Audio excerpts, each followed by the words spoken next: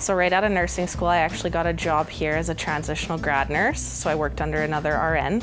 And then now, actually, I just got a full-time temporary position here at the hospital. So I'm pretty excited about that.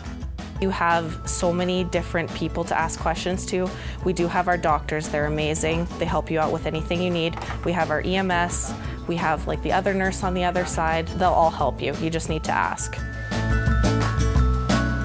I love how we have our long-term care here. So I virtually have 24 grandmas and grandpas I love spending time with. And then I have the emergency piece to it as well. So that's a little more challenging and I can keep my skills up that way.